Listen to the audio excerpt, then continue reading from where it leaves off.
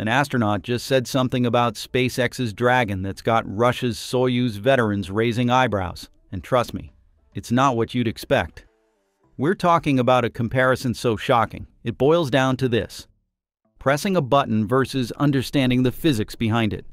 Today we're diving into a rare, first-hand account from astronaut Kimiya Yui, who's flown on Soyuz and will fly on SpaceX's Dragon, and what he said has stirred the pot between old space and new space. Is modern spaceflight turning astronauts into passengers? Or is this the smartest evolution in spacecraft design we've ever seen? Find out everything in today's Techmap episode.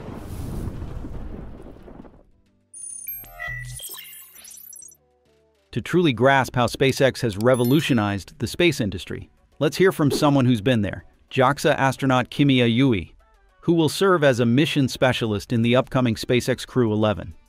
Reflecting on his experience, he shared, "In Russia, in Soyuz, we still have a very traditional training education system. So, for example, if we have some need to learn how a microwave works in Russia, you would be taught the physics of how a microwave works or something like that. But in the United States, you just press this button and just set timers." This simple yet powerful comparison captures the essence of the difference in astronaut training philosophies. Some learn how it works, and others just learn what to do. Let's dive deeper into Russia's Soyuz training program. When Yui flew aboard the Soyuz in 2015, he experienced firsthand how rigorous and technically demanding the Russian space training is. Before teaching you which buttons to press, Russian trains you in the underlying physics and engineering. The microwave example might seem simple, but it represents something profound. Russian astronauts must understand the science behind every system. In reality, when pilots practice docking in Soyuz, they spend a lot of time learning manual controls and spacecraft physics so they can fly and fix the ship themselves if needed. Or for emergencies, Russian astronauts study the spacecraft's life support and systems inside out, understanding why things work and how to troubleshoot deeply. It's not just about operation, it's about becoming a mechanic and a scientist in one. This philosophy is born out of necessity. Russian hardware is known for being complex and mechanically intricate. Unlike SpaceX's Dragon, which is designed for simplicity and integration, the Soyuz spacecraft is made up of 3 separate modules: the orbital, descent, and service modules. Only the descent module makes it back to Earth, while the others burn up during re-entry. This modular design adds layers of complexity to both mission planning and in-flight procedures. Soyuz uses a docking system called KURS, which relies on a mechanical probe and drogue system. While it's capable of automated docking, astronauts are still required to be fully trained in manual docking techniques in case something goes wrong, another example of the Russian approach to always being prepared to take control. And this complexity isn't just limited to the spacecraft itself. The Soyuz rocket is also an engineering feat. It features a launch escape tower to ensure crew safety during emergencies and utilizes a multi-stage design with clustered boosters. The launch sequence involves precise timing and coordination, including side booster separation and overlapping upper stage firings, all adding to its operational demands. The Soyuz system has been in continuous service since 1967, making it the world's longest-serving crewed spacecraft design. Over the decades, it's gone through several iterations: TM, TMA, MS, each bringing improvements like more efficient solar panels, digital systems, and safer landings. However, these upgrades have also led to an accumulation of legacy systems and protocols, making training even more complex. Once the mission is over, re-entry and landing come with their own challenges. Unlike newer spacecraft with precision landings, Soyuz re-entries can be rough. Although improvements have reduced impact forces to about 5G, astronauts still endure intense deceleration, and landing sites can be off by hundreds of kilometers due to unpredictable winds, requiring rapid and well-coordinated recovery efforts. All of this paints a vivid picture of the Russian approach to spaceflight: deep, methodical, and heavily grounded in technical expertise. It's a sharp contrast to the user-friendly, touchscreen simplicity of SpaceX's spacecraft, showcasing just how far modern spaceflight has come. SpaceX's training is focused on practical use. You don't need a PhD to operate the spacecraft. You're taught what buttons to press, how to navigate emergencies, and how to stay safe without diving deep into the physics behind it all. To put it in astronaut Kimiya Yui's words, in Russia, if you want to use a microwave, you learn the electromagnetic science behind how it heats food.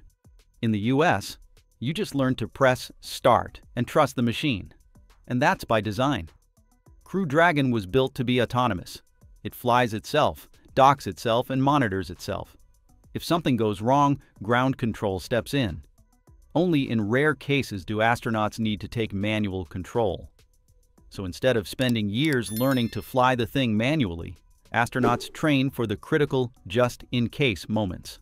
And get this, instead of being surrounded by thousands of physical switches, analog gauges, and confusing panels, Crew Dragon uses touchscreen controls and clean, minimalist displays. It's like flying a spacecraft built by Apple. Why? Because simplicity saves lives. In high-stress situations like during a malfunction or emergency, you don't want astronauts digging through complex manuals or trying to remember which of 1,000 switches saves the day. You want systems that are intuitive, reliable, and forgiving. And SpaceX nailed it. Dragon's systems are packed with redundancies and fault-tolerant software that automatically detects and fixes problems before they become disasters. It's like flying with a built-in safety net.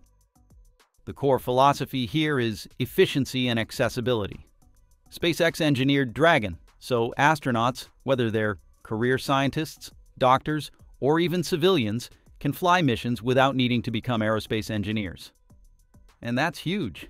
That's what opens the door to a future where space is not just for professional astronauts, but for everyone.